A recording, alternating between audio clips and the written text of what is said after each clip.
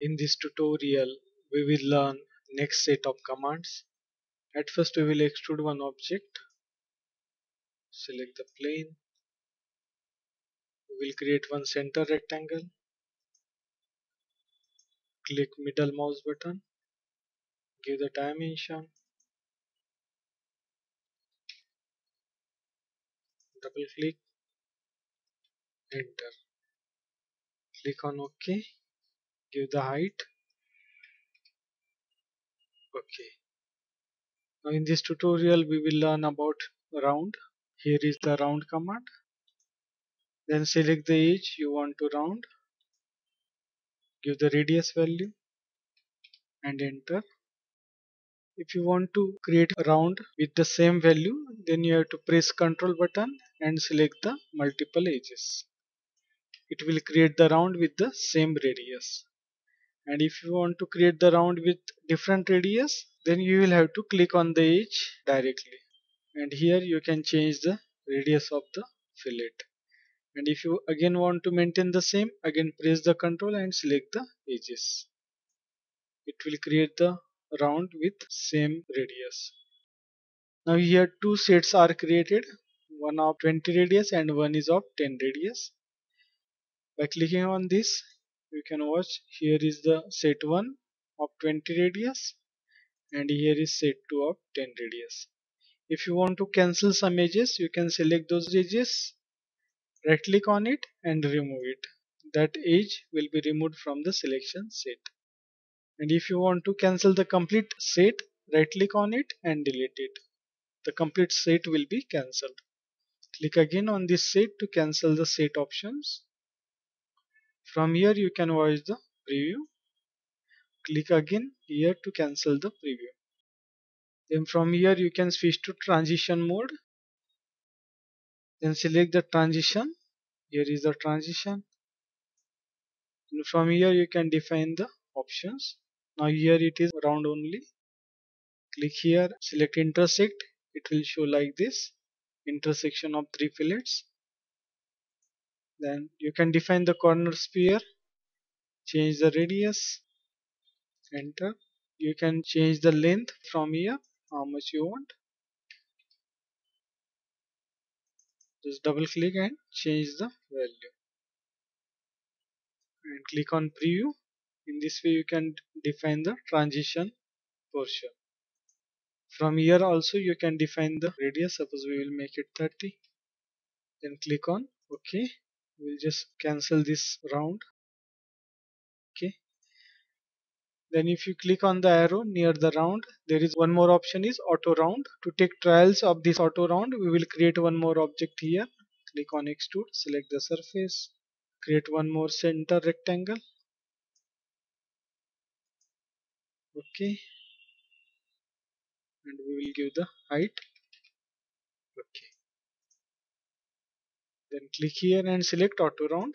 Using auto round, you can apply round to all the edges automatically. You don't need to select the edges. From here you can define whether you want rounds for convex edges. If you remove this tick, it will not create for convex edges. And by removing this tick, you can avoid the concave edges. I want round for both the edges. From here you can define the radius. Suppose I want the radius to be 15. Enter. You can give the different radius for concave edges or you can keep the same and click on OK. Here it has created round to all the edges. We'll again right click and edit it, edit definition. If you don't want round for some edges, then by clicking on this, click inside this and select the edges for which you don't need a round. And if you want to select multiple edges, press Ctrl and select the multiple edges and click on OK. It will not create a round for those edges and edges connected to those edges. It will create round to other remaining edges. Again right click, edit definition. Suppose we will cancel these extrude edges, right click on it and remove all or remove it. Then we suppose I don't want for these concave edges, remove this tick and OK. It has not created rounds here and it has created at the remaining positions. We will remove this auto round, delete it. Okay. In a round tool, you can also create a variable radius round. Click on round, select the edge you want to round.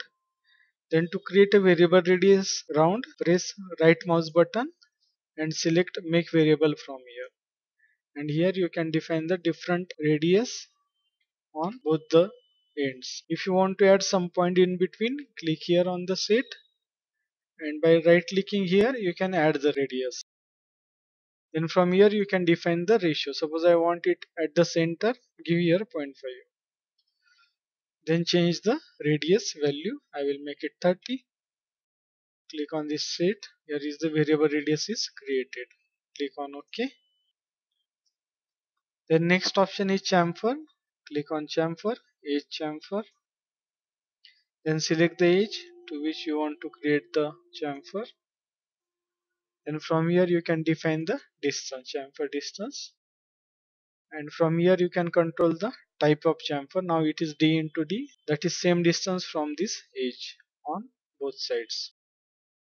And if you want to give different distance for the chamfer, click here and select D1, D2. And from here you can give different distance. And if you want to interchange the distance, click here. It will interchange the distance. Then you can also define chamfer by angle and distance. Give here the angle what you want. It will create the chamfer with angle and distance. And you can also create with the angle of 45 degree and given distance. Then set concept is same as we seen in the case of round.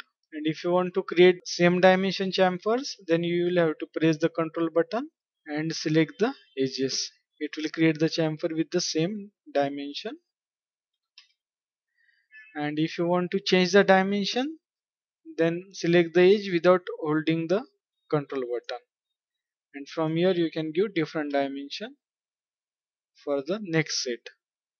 And by right clicking on any set, you can remove the set if you require. And from here you can change the dimension. Then OK it. We will cancel this chamfer, delete. Okay. Then you can create transition in chamfer also. Click on chamfer, select the edges, press the control button for multiple edges. Then click on switch to transition mode and select the transition. First option is intersect. It will be displayed like this. In the case of intersect, click here and select patch. It will show a triangle here like this, and click on OK. In this way you can create transition chamfer. We'll again cancel this, delete it. Okay. Delete this round also. Okay. Then click on the arrow near the chamfer. Here is corner chamfer. You can create chamfer for the corner. Click on the corner. Then define the dimensions D2, D1 and D3, how much you want. As for that, this chamfer will be defined. From here also, by double clicking on this, you can change the dimension.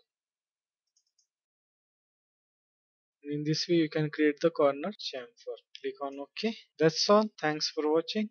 We will stop here.